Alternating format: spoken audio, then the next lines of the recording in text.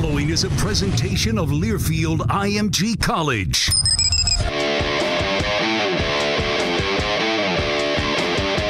From the Georgia Southern Sports Network, powered by Learfield IMG College. Wings up, Eagle Nation! Touchdown, Georgia Southern! This is Inside Eagle Nation, your all-access look into Eagle athletics. Taking a look through all the other action in Georgia Southern athletics this past week. A lot of road action. A lot of teams hitting the old I-16 out of town. Getting on the steel horse and taking us to parts north, south, west, wherever. Can't really go too much farther east. Now let's return to the Learfield IMG College studios. Here are your hosts, Colin Lacy and Danny Reed. That's a fact, Jack. Welcome into another edition of Inside Eagle Nation, your all-access look inside Georgia Southern athletics. Flying solo tonight, Danny Reed out with the Eagle Club Tours. Again, they're up in the North Augusta area tonight at the Topgolf for Georgia Southern's Eagle Club. The last one coming up later this week as they will head to Effingham County before the three up in Atlanta next week when Georgia Southern baseball actually up in Atlanta as well to take on the Georgia Tech Yellow Jackets. We will dive into that plenty more as we go throughout this week's edition of Inside Eagle Nation.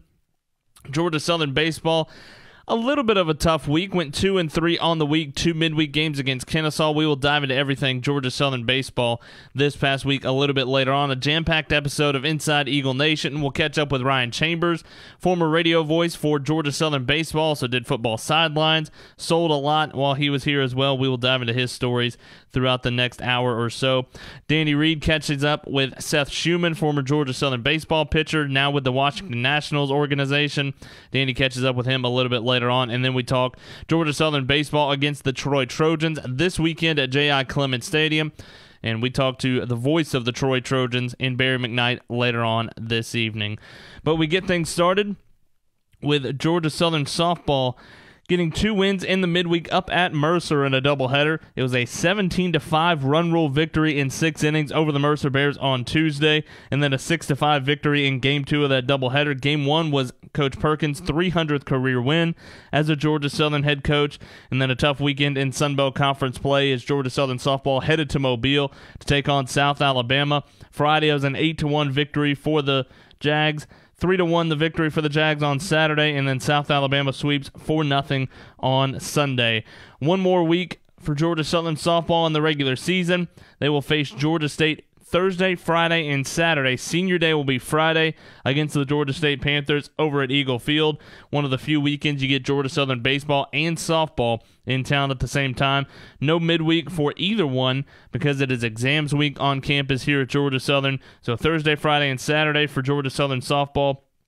6 o'clock on Thursday and Friday, 1 o'clock to wrap up the regular season on Saturday against the Georgia State Panthers. Since the last time we talked, Georgia Southern men's golf was out in El Dorado, Arkansas. We talked about it on last week's edition of Inside Eagle Nation. Came in second in the Sun Belt Conference in match play, falling to Little Rock in the finals of match play. But Georgia Southern sitting right around the top 50 in the country, so they will wait Wednesday, the selection show for men's golf, as far as if Georgia Southern will be able to get into a regional. Standings look like they should be able to get into a regional, but we will wait and see when and where Georgia Southern men's golf will be able to go for the NCAA regionals. Again, Wednesday, the selection show for that. This past week, Georgia Southern women's golf finding out that they will head down to Tallahassee. Monday, they will start it off for the NCAA regionals after winning the Sun Belt Conference Championship.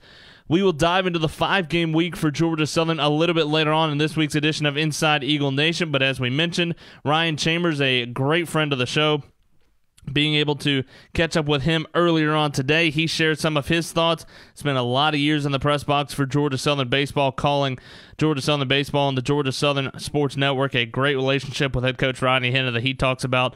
When we go to the conversation, it's Ryan Chambers, former Georgia Southern Sports Network. Welcome into this week's edition of Inside Eagle Nation. A special guest this week, again with Danny out because of the Eagle Club Tours over in Dublin this week, but Georgia Southern, a special friend of Georgia Southern, especially Georgia Southern baseball. Ryan Chambers, the former voice of Georgia Southern baseball, so sidelines for Georgia Southern football, sold, did pretty much everything here at Georgia Southern at one point in time. Appreciate you joining us, bud. Yeah, man. I didn't realize you meant on video. I thought you meant radio, which I thought would really signal well to the last time you and I did an interview, now infamous on Fox Sports 15 years ago. The problem here is you have to be on camera and we can't fake that. Right. But yeah, man, I'm excited to answer real questions. Yeah, that was one of my favorite memories. You want to tell that story? Yeah, absolutely. Go, you tell it. Because this was when we were just getting into the Blue White Weekly. It was starting, this was probably 2014, 15 maybe.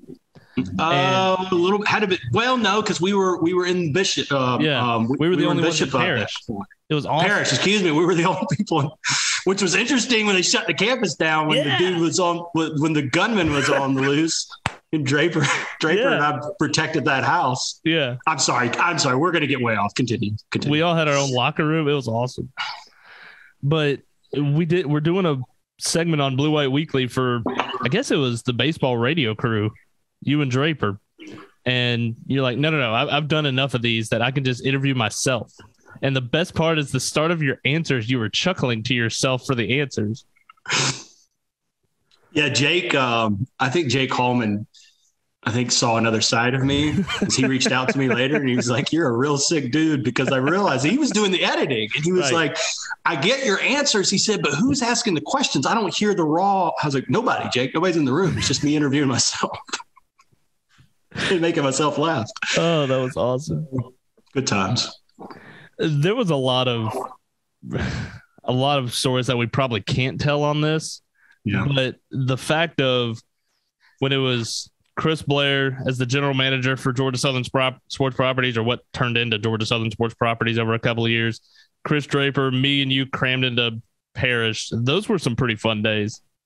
So when I left the advancement side of the house, when Tom Kleinlein was hired, and it was July, that would have been, God, what was that? 13, 11, somewhere around that. After my first year.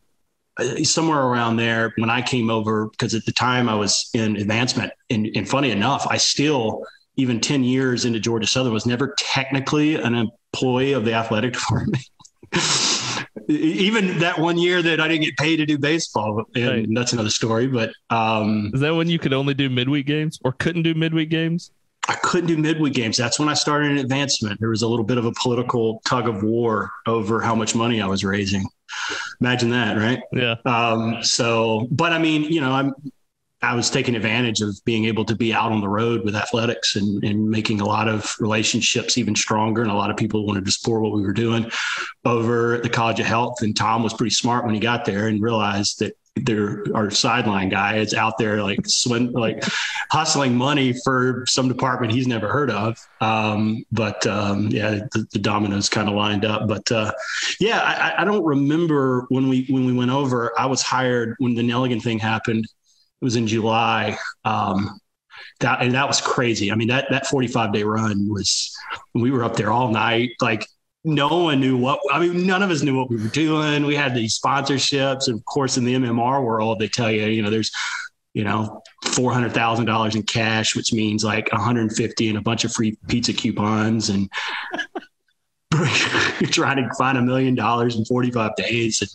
everyone's mad at you. I became town enemy number one in a lot of places, but that's the growing pains. That's big time college athletics, and that's good. And Georgia Southern needed that eventually. And I'm proud of what we did. We started to get a pretty good reputation around the country, Chris and I, and you and Draper and our team. Cause we were just crushing it there for a couple of years. And that was, you remember those days. There was so much fun because we knew how far past expectations. We were flying past numbers that nobody thought was possible, because of really good corporate partners. And I think in a lot of ways, I know the mantra is that you don't let the radio guys sell. And I get it. I totally get it. I'm not I used to be very upset about that, but I've mellowed and I've gotten older and I've worked, pretty high up in big time college athletics. So I see the potential downfall when you do that.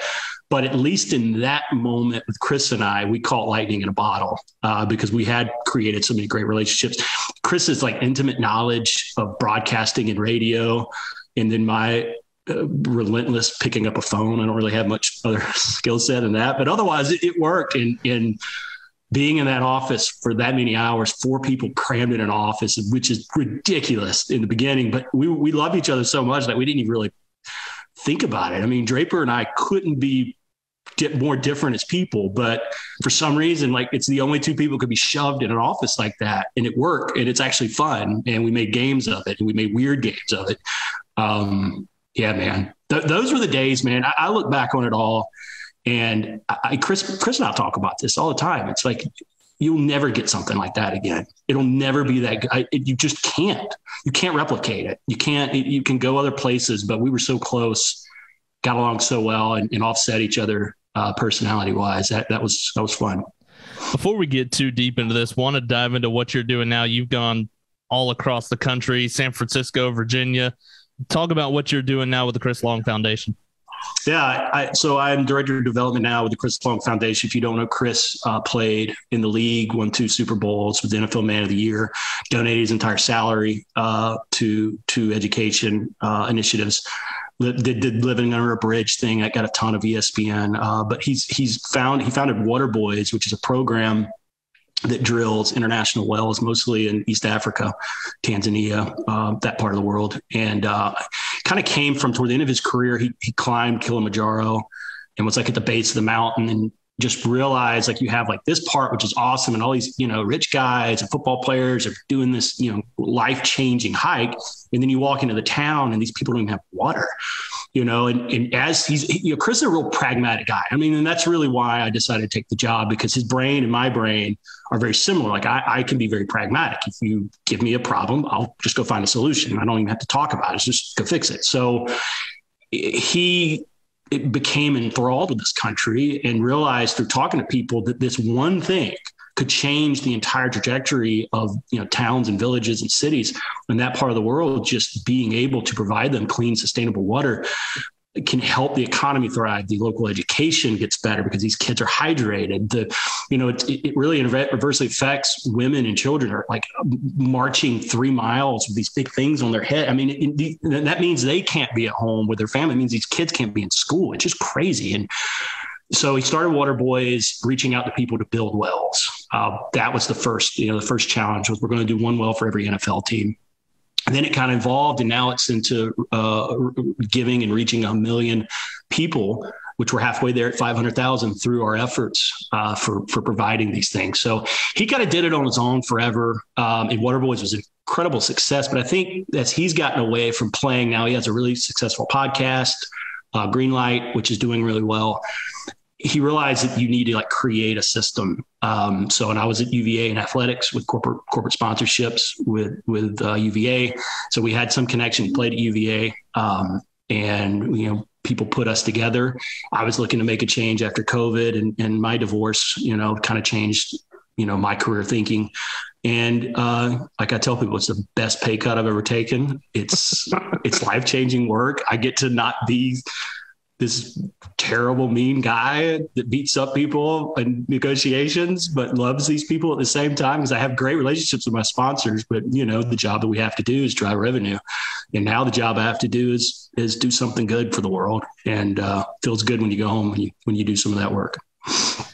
Dive into your time here at Georgia Southern. One of your first experiences with Georgia Southern baseball, I think it might have been the first trip you took, was to Hawaii. Yep. And you're not a big plane guy anyway. Nope. You rode with Roger to all parts of the country in the equipment truck. But what was your first trip to Hawaii like? It was awful. So we're on the plane. I give you a couple of stories. So number one, I have a lot of anxiety for this because we're flying to Hawaii. I had just gotten married. That should have caused me more anxiety, but that's another story for another day. I get back from my honeymoon. I get on the plane. I fly over there. The challenge being all this travel, but also this small, tiny detail that I had never really done play-by-play before. Now, that was a shock to everybody. So that was an issue that I had to confront. Okay, now we're, it's like when the dog catches the car and it's like, right. Oh, I got to go off the air now. Here we go. So I had done some play-by-play, but baseball was not one of them. Baseball was my love, but when you're doing some high school games like I had, most of my TV broadcast, football, and you just don't do a lot of high school. So moving to the collegiate level and then taking on that opportunity, we were flying. And the stories have been legendary over the years. So we got some bad turbulence, right? So I don't fly well to begin with. Everyone knows me well, intimately knows my stress level and my anxiety, and I'm usually a pessimist about things. So I had convinced myself I was going to die. And when you see, and I usually look for the stewardess, and the stewardess were gripping and in tears, and people were yelling, and I'll remember two things from that as I'm thinking that this is probably the end. Number one, Pat Osterman at the time, Sports Information. Everybody knows Pat. All the big longtime Eagle fans know who Pat Osterman is. He was Sports Information forever. And then when I came on, I brought him on radio because I knew how good he would be. Pat got shook a little bit. Pat's like a 6'5" cornbread fed dude from the Midwest, right? Those guys don't really get shook right. I do. I could tell he was shook. Now, he wasn't panicking like I was, but I could tell he was nervous. That really did a number on me. And then I look over to my left. Now, remember, people are screaming. It's bad. I will never forget the lasting image. And this started a tone and in a friendship that still lasts this day. In a respect, I look over and Rodney Hennon is eating a sandwich. As if nothing is happening. I mean, just they give you those box lunch sandwiches.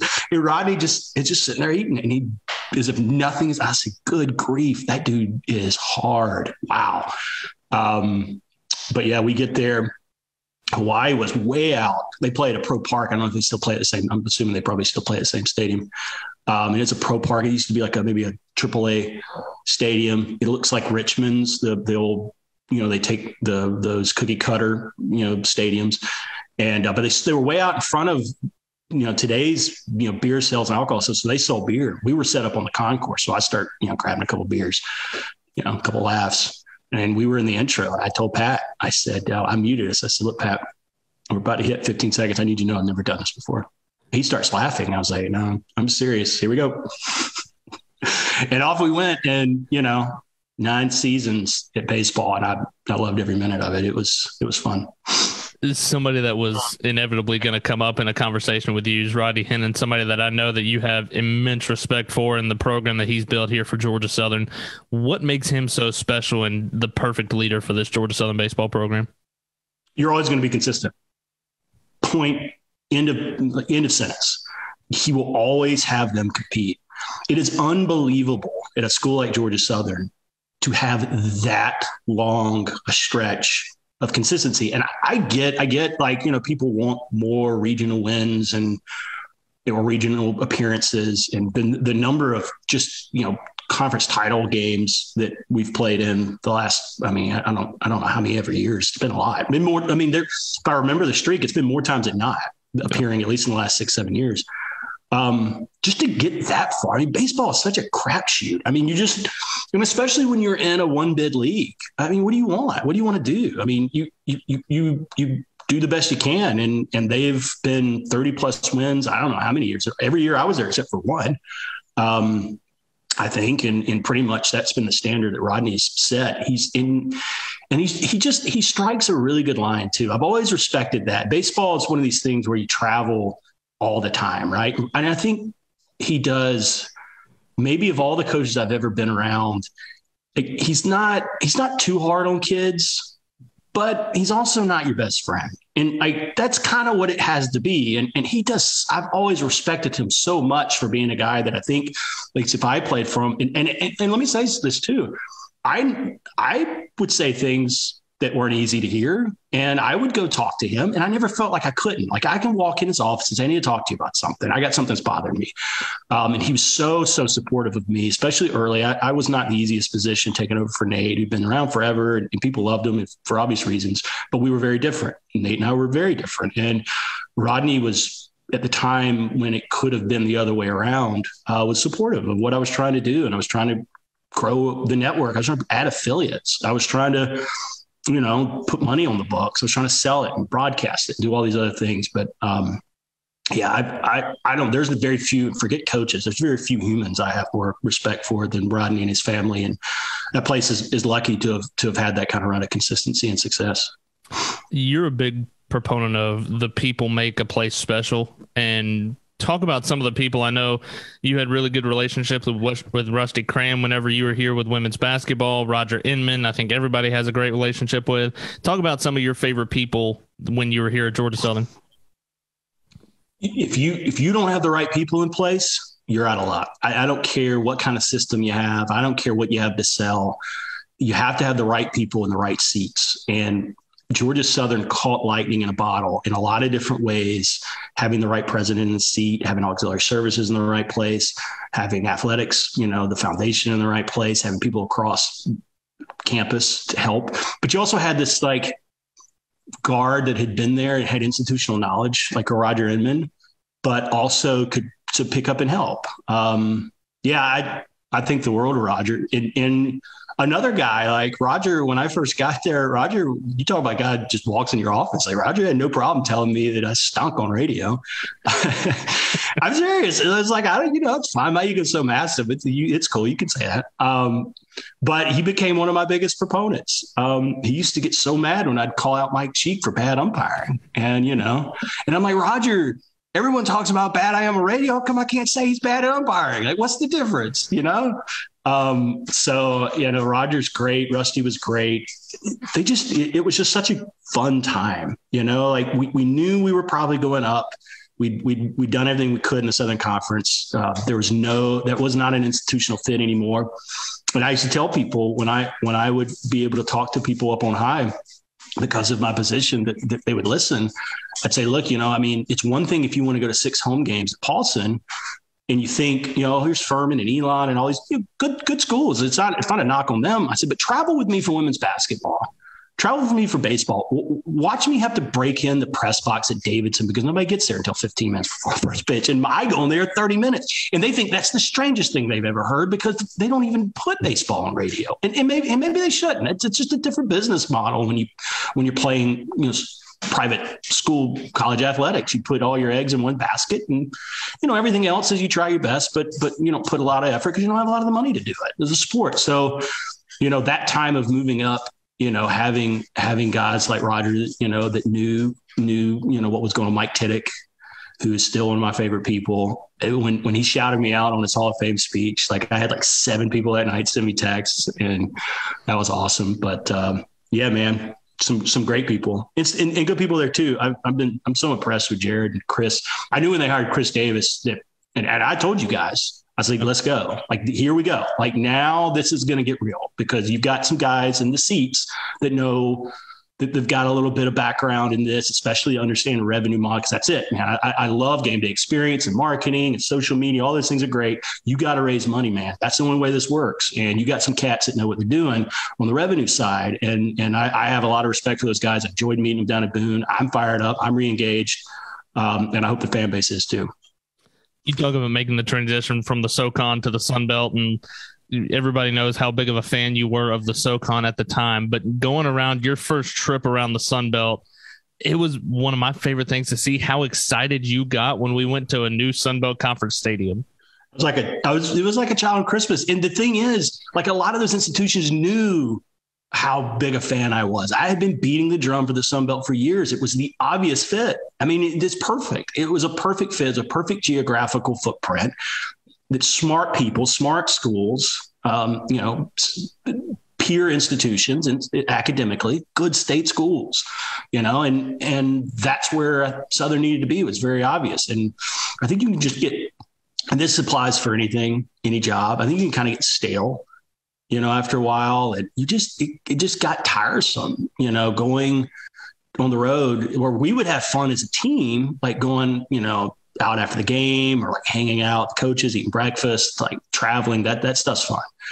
But it just got stale going to places where we weren't really wanted anymore. Like we just weren't. And take that for whatever. I don't care. It's true. Like Furman didn't want us there because we don't fit. It makes sense. Like it doesn't make sense when we go play Wofford in a playoff game and we buy out all their tickets. Like that's not that's not good for anybody. It's not good for us. It's not good for them. Like, it's just awkward. It's like, it's not working anymore. So the Sun Belt obviously is probably the biggest winner in realignment. And I'm a fan. I live in Crozet, Virginia. I live 45 minutes from JMU. Marshall's an easy trip. Go out to the beach to ODU. I'm stoked. I'm right down the mountain in between JMU and UVA as the crow flies. So I think it's a great fit. It's going to be a lot of fun too. It's going to be a lot of fun for fans to go to places and get pushback, have fan bases that look like you, that act like you, that care like you. And only growing better with Southern Miss and these others up here that got added. It's been a fun run for Georgia Southern baseball this year, and there's talks of an at-large bid possibility for Georgia Southern if they're not able to get the Sun Belt Conference crown. The last time that Georgia Southern was in a regional, it was down in Tallahassee, and you and Chris Draper were there. Talk about that environment, that experience. We were just down in Tallahassee for a midweek game against Florida State, but a very different environment, I would imagine. Yeah, let me get back to that. I think where it's going to be interesting is if, and I've seen the projections with Southern hosting or playing host. The last time it was a significant seed like that was 2009, which was my first regional experience out in Fullerton, which was unfortunate too, because, Southern, I think, probably should have been a 3 that year. And they were given a 2, but to take a 2, you got to go across the country. And I just don't think that travel did us very well. Obviously, with the bad couple of innings there in game 1 and then the Gonzaga game.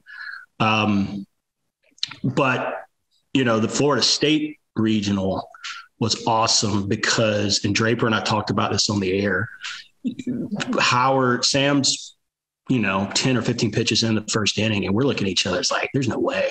These guys don't have a shot. They just don't have a shot. There's no way. I mean, they like to put, or at least at the time, I don't know if this has changed, but under their old, Mike Martin staff, they took pitches, and Sam Howard literally was throwing it like nasty just off the corner. And it was just one of those games where once we score and runs, like, this ball game's over. Like, this is not probably going to be competitive. And, Busby has the big one. It was exciting. I know everyone wanted to see Jameis pitch. He came in late, but that's a cool place to play too. Like, Florida State's a really good college baseball environment. And I love going to places like that. I think the Sun Belt's got an opportunity for some of that too. I've heard great things about Southern Miss. I've never been there. And I know, some of the old school Sun Belt schools like South Alabama and Troy that have built up a program. But regional baseball is fun, man. I still love it. I still listen to, I was listening to Chris on the call Sunday with LSU, Georgia, and I watch you guys or listen to you guys, watch some. And I was at Virginia. I was at the UVA game on Sunday. I've done some radio for them, some fill-in work at times. So, I love college baseball. It's my favorite of all of them and probably one that I'll always follow. There's a couple of just random stories that we've got to get you to tell. First one, I think it was the first trip that you and Draper had taken to Texas for baseball. Oh, okay. Yeah. And you guys got a very nice welcome wagon from Texas folk. Yeah. So the interstate in if you go in, like, so this is San Antonio and this is San Marcos, right? Not San Marcos, San Marcos. And then this is Austin, right? So what is that? 81 or 61? I don't know. There's an interstate that runs that. So interesting in Texas. And this is not the way it is in Georgia. This is also the way it is in California. A lot of these interstates have like an access road that runs parallel. It's like a 4-lane, 6-lane highway that you can drive that road and do what you want to do, or you can get on interstate, but these two paths go. So I didn't know that. We were in a rental car, Draper and I. And you have to also understand Draper and I's personalities are a little different, but we're very close, right? So we were coming away. We were going to go to the hotel, and we wanted to, it's been a long flight, long trip, settle in and then, get changed. And we're going to go downtown. We've never been. It's our first trip to San Marcos. Third time in Texas for me. I had spent a lot of time in Texas. First time in that town. But I thought I was on the interstate, and come to find out it was not. I was actually on the access road. So I'm telling you, it's like 3:30, and then the part of town that nobody's in. So I'm driving, and I said, okay, And also people that know me know, like, I'm the slowest driver ever. I'm the most conservative driver. I'm not putting anybody in. I'm not in that big a hurry. And you are the one that has to drive.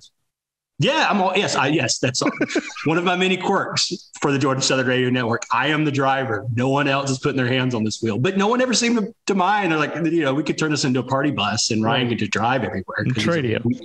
Right, Tradio, because he's a weirdo and he gets sick anytime he's in the car if he's not driving because of loss of control or whatever disease. But so Chris and I are in the car, and I was like, okay, well, I'm just going to merge. There's the next exit's 1 mile this way, and there's nobody anywhere around me. So I go over 3 lanes pretty quick. There's a car or truck is about, I don't know, like 20 yards, like maybe 20 yards behind me, 30. I mean, not close. Right. And he just loses his mind. I mean, just goes nuts. He's honking on the wind, or honking the horn, screaming and yelling. Which honking the horn is one of your favorite things. So I am enraged because honking of horns sends me to this weird place of anger. And I said, okay, well, it's go time now if this guy wants to get serious. So I go back across 3 lanes and I pull in to a parking lot. Again, everything on the side of town is empty. There's nobody anywhere near anybody. Even in this commercial strip we were in, we just pull into an empty parking lot. So this guy comes in. So think of it like this. I pull into a spot, right? So Draper is in the passenger side. I'm in the driver's side. And this crazy dude pulls in his truck like this. Okay. So my window is up. Draper's is down. This guy's screaming. He has a dog in the truck. He looks bad. Like life is really beating this guy up pretty good. Beat up truck. He's older.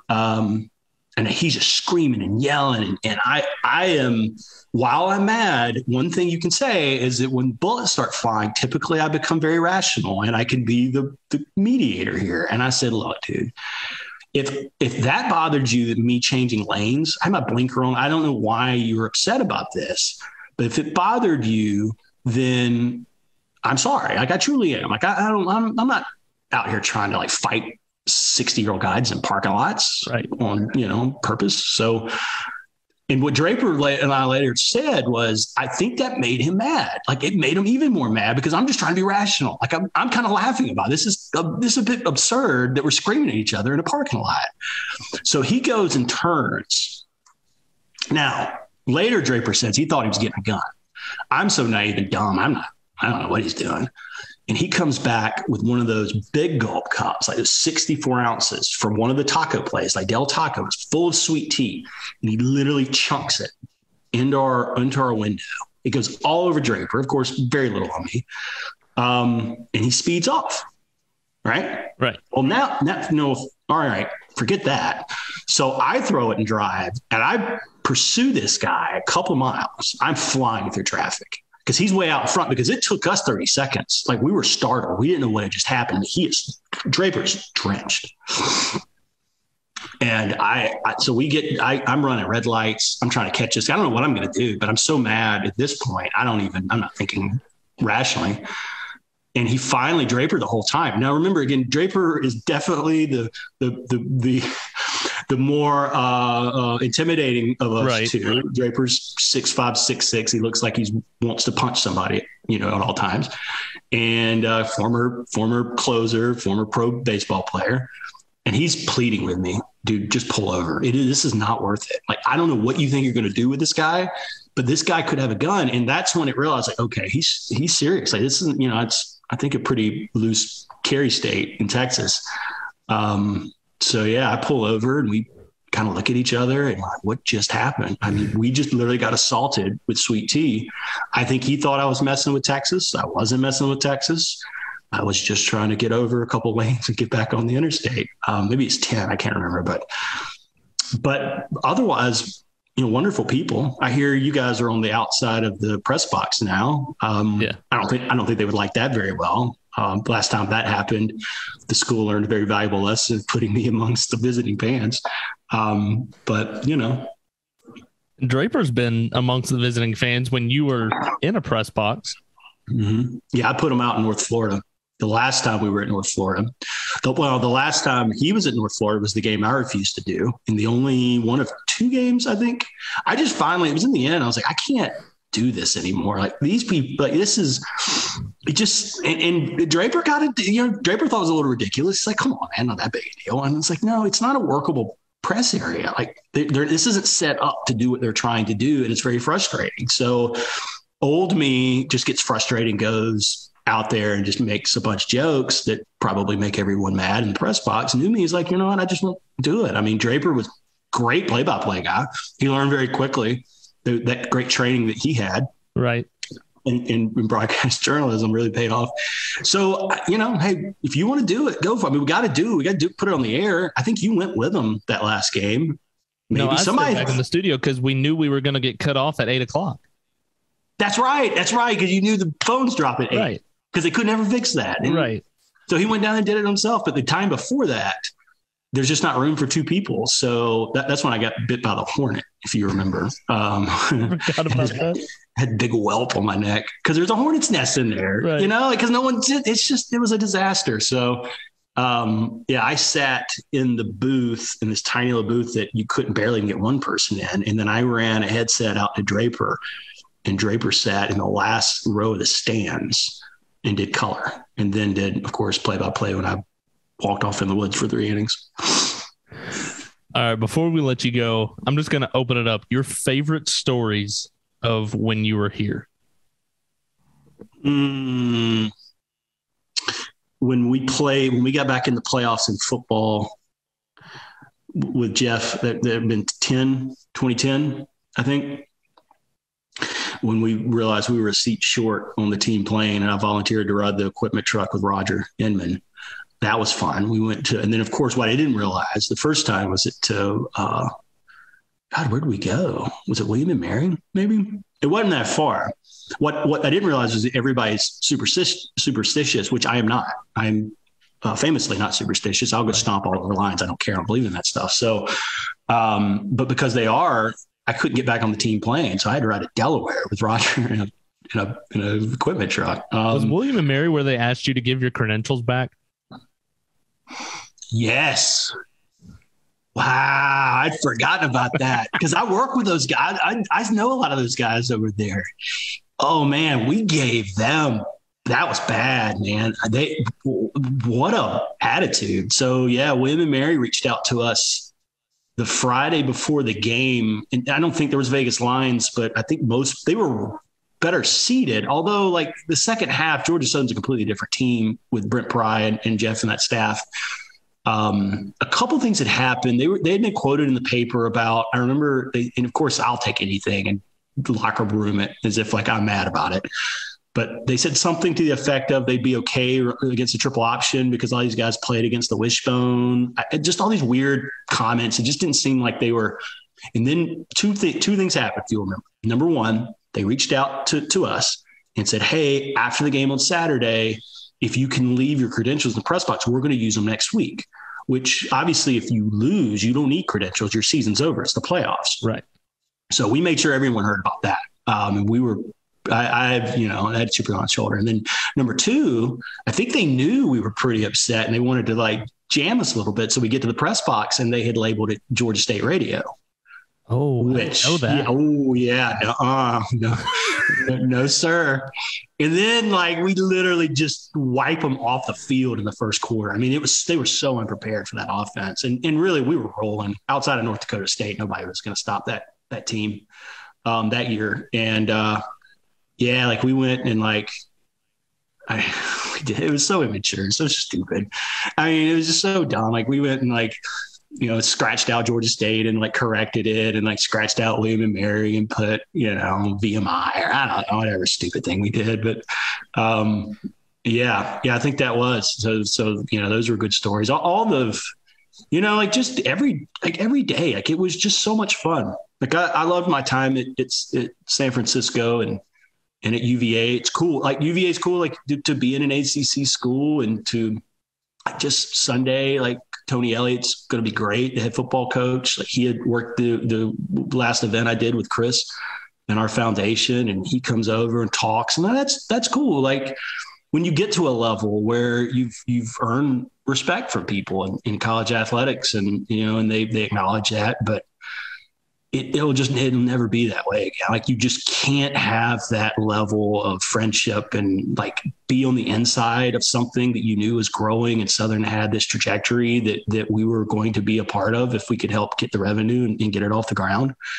Going to work, I never didn't want to go to work.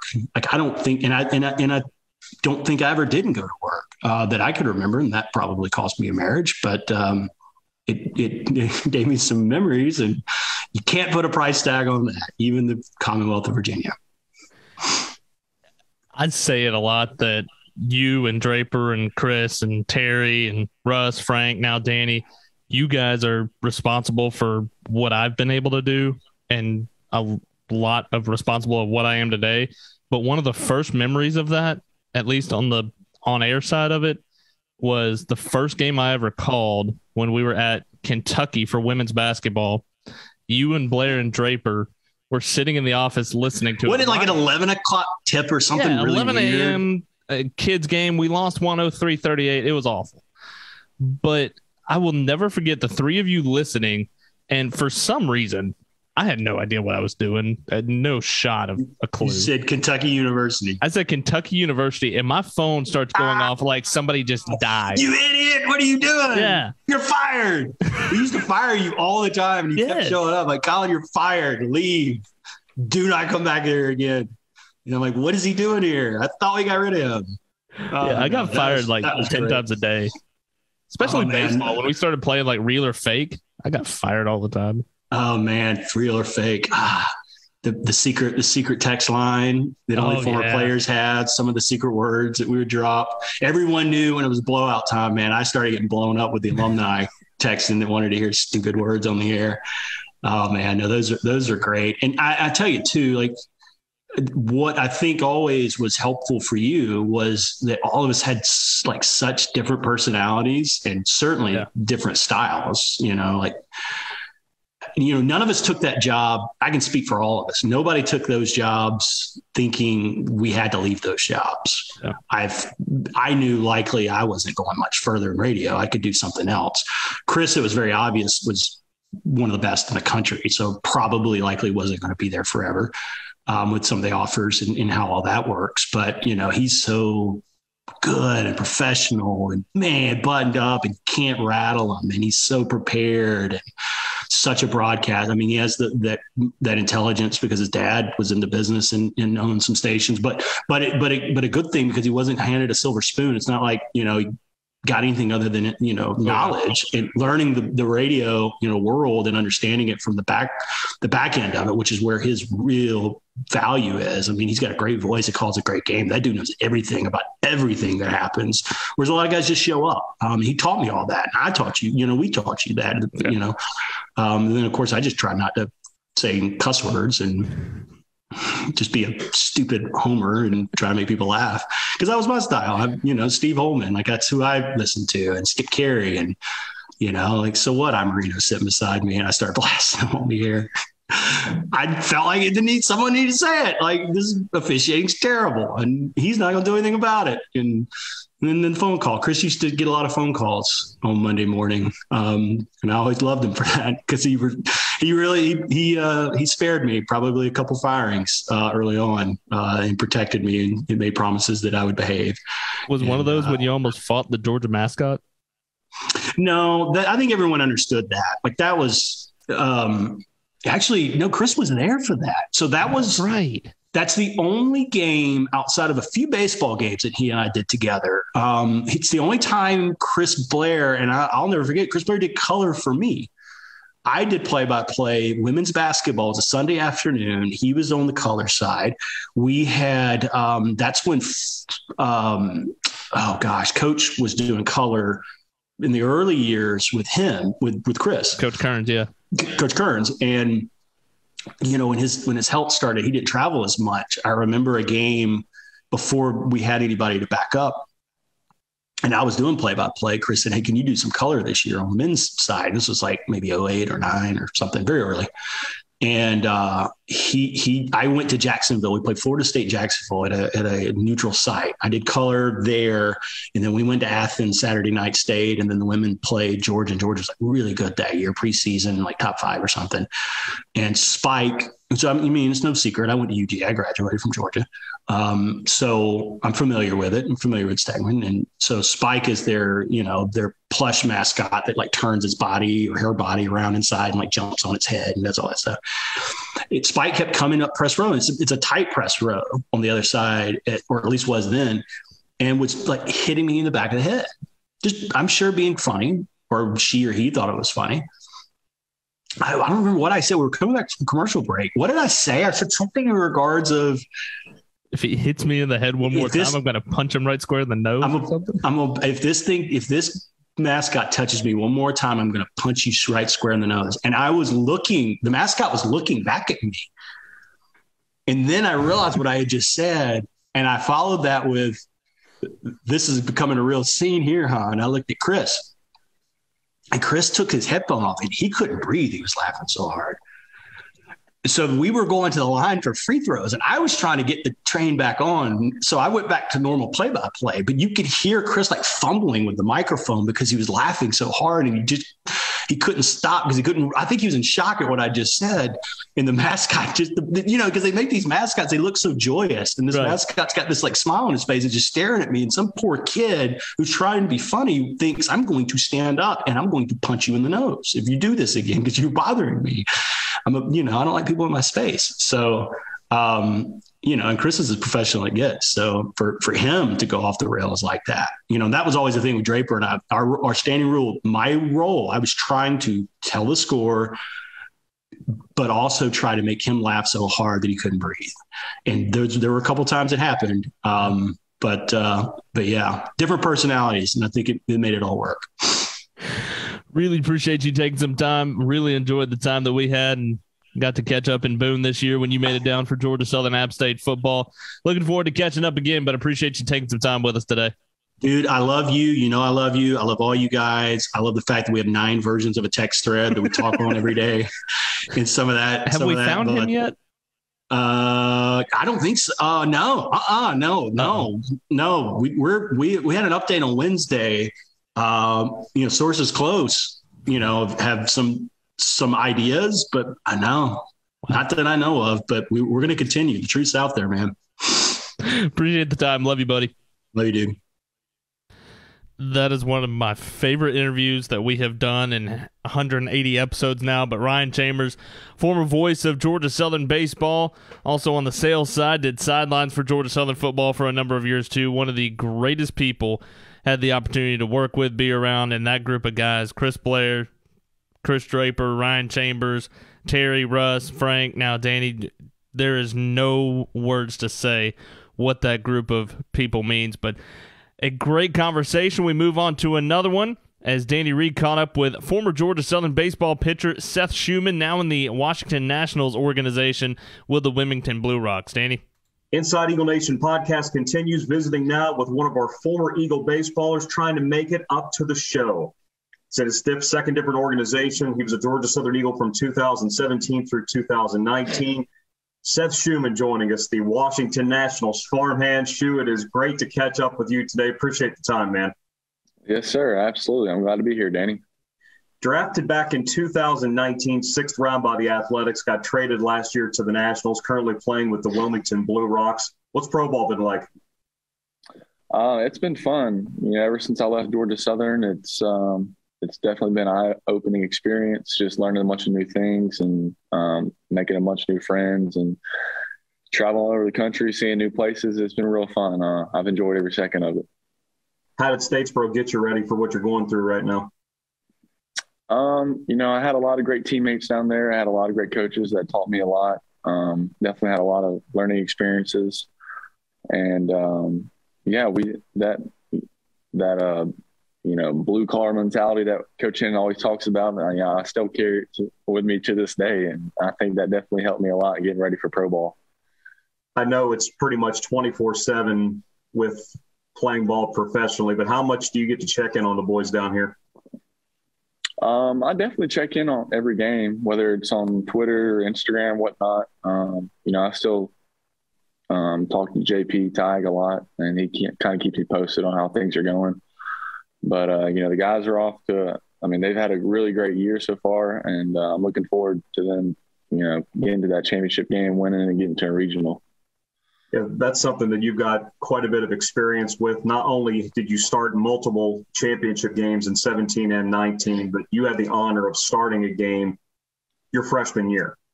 And it was at J.I. Clements Stadium against South Alabama. I know that that's been 5 years, but take me back to that day and what you remember about having the opportunity to get your team to a regional.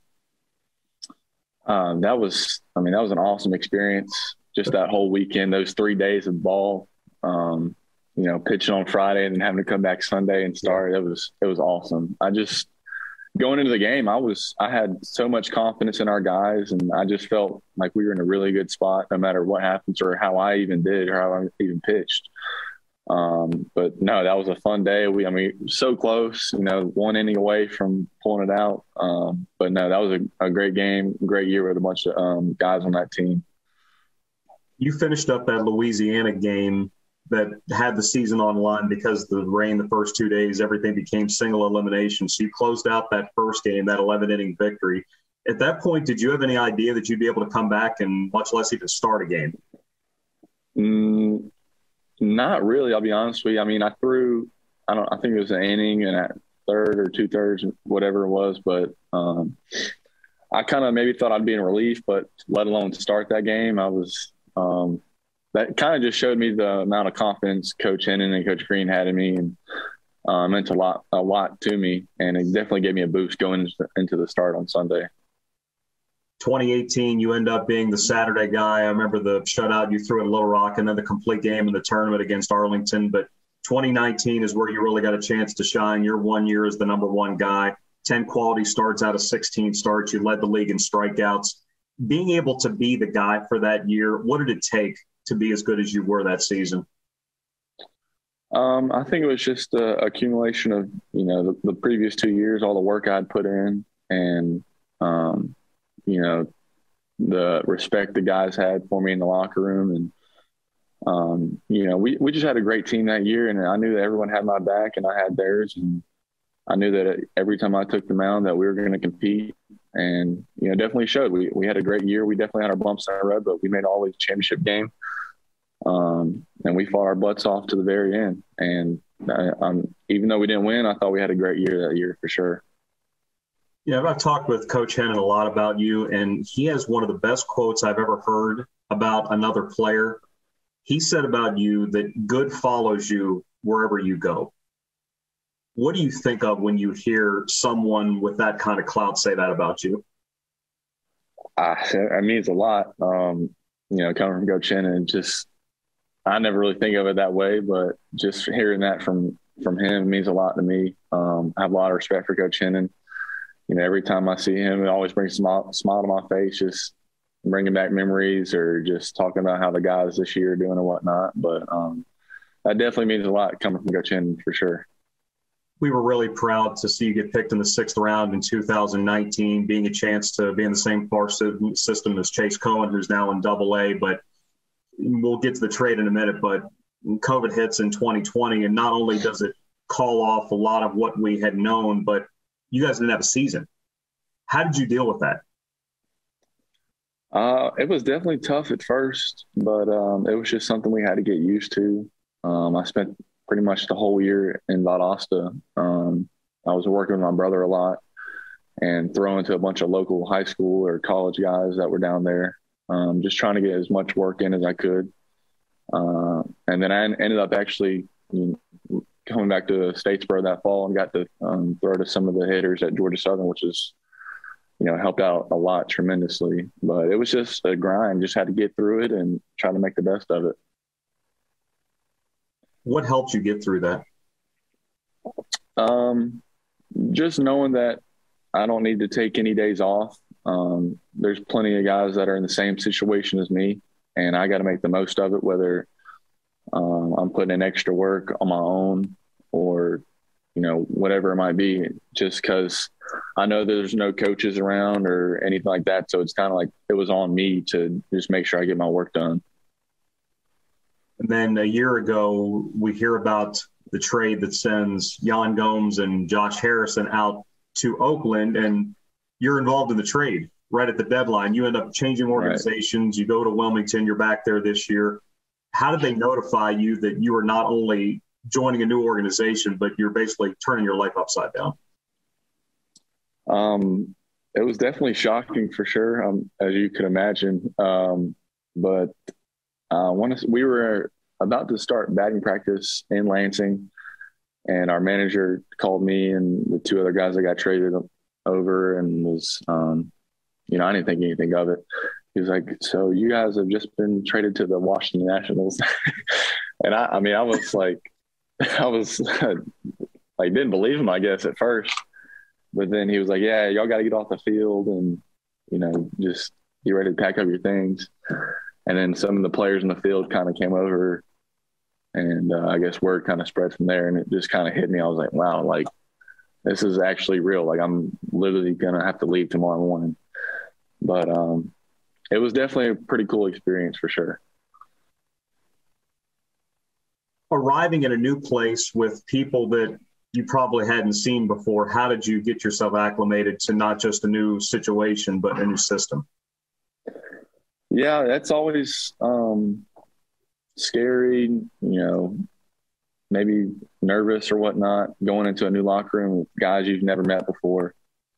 But I just, tried to be open-minded about the situation. And like I said earlier, the Nationals are a great organization. Couldn't ask for a better team to get traded to. And we had a great group of guys in that locker room that I got to know really well. And I've made a ton of new friends since getting traded, which is awesome. So I'm really happy that I was came over to this organization. You struck out Juan Soto yet? No, not yet. We'll see when that time comes. All right, we watched you for 3 years here. I mean, there was a time where you were doubling up with football, but then when you became full baseball, ended up with 22 career victories, 10th in school history and strikeouts. But what kind of pitcher are you now that you're playing professionally? I've definitely learned a lot about myself, about each of my pitches, and know my strengths, know my weaknesses, and I try to, pitch off based on my strengths. And pretty much the same type of guy. I'm trying to get as many strikeouts as possible. I mean, what pitcher wouldn't, of course, but obviously still got, good command. I think that's one of my better qualities as a pitcher is having to be able to command, most of all my pitches. And, obviously trying to get better on each of my off speed for sure. So, going to work every day, trying to get better each and every day. And, hopefully take that next step here this season or, whenever the time comes.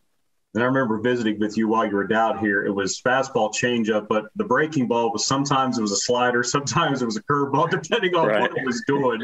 But now you're throwing both. So being able to learn two different versions of trying to do the same thing, what has that transition been like, and how has that worked for you? Yeah, it's definitely it's been frustrating at times trying to get the separation of the two pitches. I want my slider to be a lot harder, obviously, and then the curveball, definitely taking some off of that. But just the learning how to control your curveball and throw it in there for a strike whenever you want to, and play that off your fastball. It's definitely been a learning experience, and I feel like I've gotten a lot better with both of the two pitches. So I'm looking just to build off of those in game situations instead of just throwing them in bullpens or flat grounds or what have you. 22 has been a really good start for you. 12 and 2/3 innings, just 8 hits allowed, 13 strikeouts. What kind of communication do you have with the hires up in the organization and your rovers and your field coordinators about where you could potentially be at some point this season? I'll be honest, we haven't really talked too much, with pitching coordinators or anything in that position. Just guys that, they'll come in and we'll have different guys come in, maybe every other week and just kind of talk to us or whatnot. But leaving spring training, they said I was in a good position. Just keep doing what you're doing. By the end of the year, maybe you'll be in AA, or who knows, could be in the big leagues. Because we actually had a guy last year that was in high A when I got traded and ended the season starting the last day of the season in the big leagues. So that's always something I think about, that anybody could be here in high A one day, the next day in the show, like it's nothing. So that's just how baseball is. What was your favorite moment here? Danny, that's a tough one. You have a lot of them. You have a lot of really good ones, but if there's one that sticks out. Put me on the spot. I would probably say I got two. One would be obviously starting the championship game on Sunday, my freshman year, and seeing Ryan Cleveland hit that home run to take the lead, that bat flip, that one, I still get chill bumps thinking about it. But, oh, man. Or the Sunday, my last year at Coastal, that was pretty special too, because I started Thursday or earlier that week, and I wasn't sure if I was gonna be able to throw Sunday because I'd thrown like 6-7 innings or whatever. But actually, the night before on Sunday, I texted Coach Green. I was like, I want the ball tomorrow, and he was like, it's yours, and that's all I needed to hear. So just like I said, knowing that the coaches had that much confidence in me, that was obviously one of a great memory for me. But definitely Cleveland's mom for sure, number one. But it's been great getting to know you these last few years. It's been a lot of fun following you professionally. Continued success to you, and we'll catch up and do something like this down the line. Appreciate it. Absolutely. Thank you, Danny. Also want to say thank you for always checking in on me. Shoot me messages, whether it be once a week, once a month, or whatnot. It means a lot to me that you're keeping up with me for sure. That's Eagle baseball pitcher Seth Shuman, now in the Washington National system. Colin Lacy, back to you. Thank you, Danny. Once again, Seth Shuman, one of the best to come through Georgia Southern baseball. Started out with Georgia Southern football, then made the transition and turned into one of the best pitchers that has come through Statesboro. Now in the Washington Nationals organization, again in High A Wilmington with the Blue Rocks. Hopefully see him in Double A and in the show very, very soon. We dive into the last week for Georgia Southern baseball. A little bit of a tough week for Georgia Southern. Ranked for the second consecutive week, but Georgia Southern falling on Tuesday against the Kennesaw State Owls 5-3. That's an Owls team, again, that came in number 29 in the RPI to start the week. Ended up the week at about number 24 in the RPI. Got the revenge on Wednesday with a 9-6 victory. Danny Madden gets the victory. He goes inning in a third, after Will Robbins started, went 2 innings of 1-run baseball, striking out 2. Will looked really good in his start as well. Then Georgia Southern turns it to the weekend against the Coastal Carolina Chanticleers. Coastal comes in 59th in the RPI. They are up as high in the top 50 now in RPIs. But Georgia Southern falls to Coastal Carolina 5-4 on Friday. Then it turns into a 6-4 Coastal Carolina victory on Saturday before getting the victory for the Eagles 3-2 on Sunday. So Georgia Southern takes 1 out of 3 from the Coastal Carolina Chanticleers. But that is one that's a really good college baseball series. And the big part for Georgia Southern, the free bases on Saturday, and then not being able to get that big 2-out hit. We talked about it all weekend on the broadcast, but trying to get that big 2-out hit, Georgia Southern got those on Sunday with a couple of big home runs, one by Austin Thompson and one by Noah Ledford that led off the 7th inning and ended up being the 2 deciding hits in that series as Georgia Southern gets the 3-2 victory over Coastal on Sunday. Again, we mentioned it a little bit earlier on this evening, but this being exams week on campus for Georgia Southern, no midweek for Georgia Southern baseball or Georgia Southern softball. So the Eagles will look ahead to the Troy Trojans coming into J.I. Clement Stadium this weekend, Friday, Saturday, and Sunday. 6:30 the first pitch on Friday, 2 o'clock on Saturday, 1 o'clock on Sunday. And to dive deeper into what the men of Troy will bring to Statesboro, we catch up with the voice of the Troy Trojans in Barry McKnight. We continue on this week's edition of Inside Eagle Nation. We dive into this weekend for Georgia Southern baseball. Again, no midweek for Georgia Southern baseball with exams on campus. But we dive into what Georgia Southern will see this weekend, Friday, Saturday, and Sunday at J.I. Clements Stadium as the Troy Trojans will make their way into town. And nobody better to talk about the Troy Trojans than Barry McKnight, the voice of the Trojans. Barry, appreciate you joining us. Oh, absolutely. Looking forward to it, getting a chance to talk a little baseball here from the Troy campus where things have been good around here lately. It's been a good home schedule for Troy and a big challenge going on the road for 4 games this week for us. So, yeah, it's going to be a challenge, no question. We talked about it last week with Coastal Carolina. The Chanticleers probably playing their best baseball of the season. Troy in that same ilk. A 3-game sweep against Georgia State this past weekend. What is it really about this Troy team that has been clicking?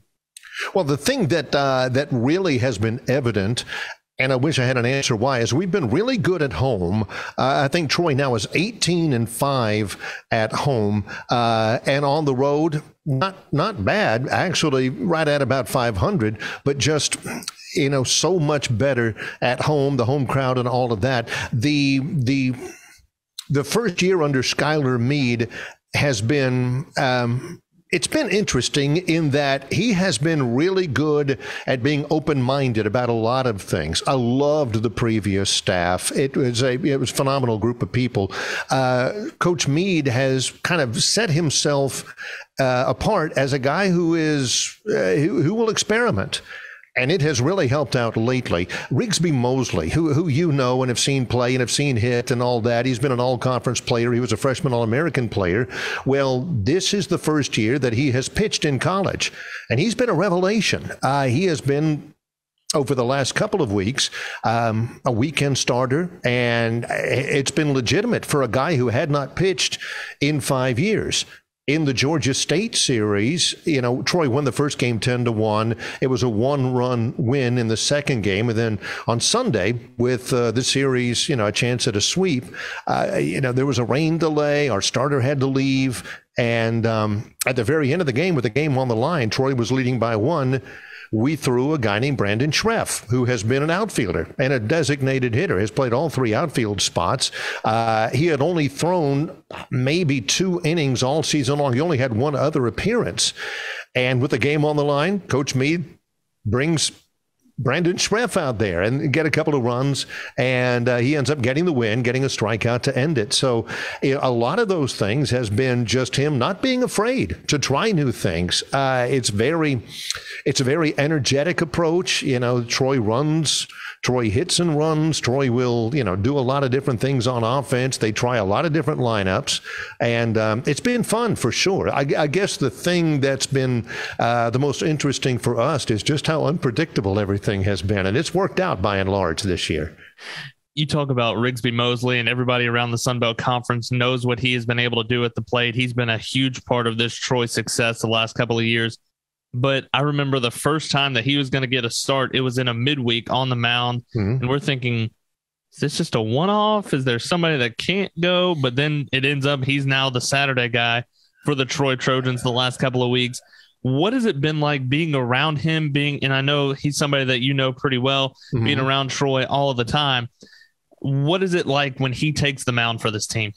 Well, the thing that strikes me, and you're right, Colin, it was in a midweek game against Alabama in Tuscaloosa, and we saw him out there warming up, and we're thinking in the bullpen, and we're thinking, what's this all about? We had heard that it was a possibility, but he comes out there, and you really didn't know what to expect. He came out there, and from the beginning, he looked polished. He looked like he belonged. He is one of my favorites. He's an absolute joy to be around. Doubles Alley loves him out in left field. He is always outgoing. He's a great guy, but and I'm serious, he is one of the nicest human beings that I've been associated with in any sport in 20 years at Troy. But, Colin, you get him between the lines, and he wants to grind you in the dust. I mean, you know players like that. I've known players like that in all different sports. Nicest guy in the world, but on the mound, what really sets him apart, He's a left-hander who throws 90 miles an hour. He can get up to 93, so that's legitimate. Really good off-speed stuff. He has got a polished arsenal, but the thing that really has struck about him is the effect he has on the teammates around him, because he is so competitive. He doesn't shy away from the moment. He doesn't shy away from the challenge. And when the chips have been down, he's been even better, if that's possible. Offensive side, you'll still see Mosley in that lineup for Troy, obviously. What's been the biggest part of him taking that next step while he's also focusing on pitching? What's been the biggest step for him offensively? Well, the thing about him offensively over the last couple of weeks is that they've kind of taken him out of that equation some, in that he mentioned that, when he swings the bat, it kind of affects his arm, affects his shoulder a little bit. So they've been really careful with that. So in the last couple of weeks, he's only had a minimum number of at-bats. He didn't swing the bat at all, for instance, against Georgia State and Arkansas State, just strictly because they want to keep him, fresh on the mound. And it's made a bit of a difference, having a left-handed bat in there. But he's ready to go. He is definitely a pinch hitting prospect. He's definitely a DH prospect. And as you know, he's always been one of the best defensive outfielders in the Sun Belt Conference. So I'm like you. I'd be interested to see down the stretch, final month of the regular season, just how often you use him. It's such an anomaly because you look at all of the career numbers for Troy offensively. He is in the top 5 in career numbers and hits. He leads in all-time doubles. He leads the current team. He's stolen 12 bases, and he's been a full-time pitcher for the last 2 or 3 weeks. So I'm interested in that as well. Losing a guy like that who's one of the top 5 all-time leaders in your school in hits, again, it's a bit of a risk, but we'll see how it all turns out. Talk about the rest of this offense for Troy. You look at guys like Donovan Wibbs leading the team with a .319 average. What does the rest of this lineup look like now, having to transition with Mosley not in it? Well, it's a predominantly left-handed lineup. Wibbs is a left-handed hitter. He has really taken a step forward. He's terrific defensively.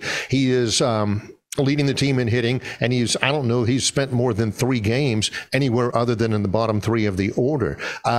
William Sullivan, Easton Kirk, Kyle Mock, Trey Leonard, all of those guys up and down the lineup, they're all left-handed. It's a predominantly left-handed team. There is some balance. Jesse Hall, the shortstop, he and Sullivan and Wibbs have been so solid defensively.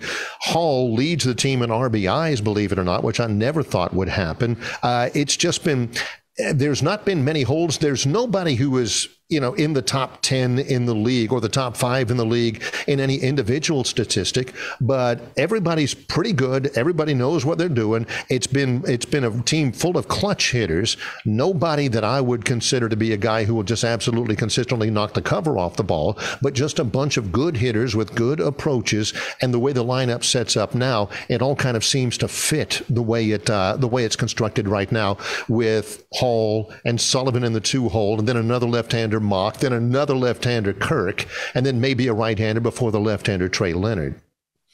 Looking on the pitching side of the equation, it's a rotation that has changed a little bit throughout the year, obviously with Ricksby Mosley coming into the weekend rotation the last couple of weeks, but somebody that has led the way, Garrett Gaines, actually left the game against Georgia State on Friday with an injury.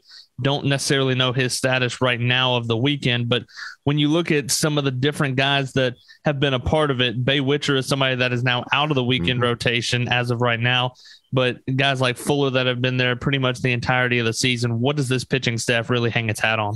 Well, it hangs its hats on the ability to throw strikes. They're averaging, last time I checked last week, over 10 strikeouts a game. And Coach Meade was talking with us about that after the Georgia State game. I think Troy pitchers struck out 38 Georgia State hitters. Now, they're prone to the strikeout, but he says that he believes that, the strikeout can be taught, and they accentuate that, not pitching to contact necessarily, but trying to make them miss bats.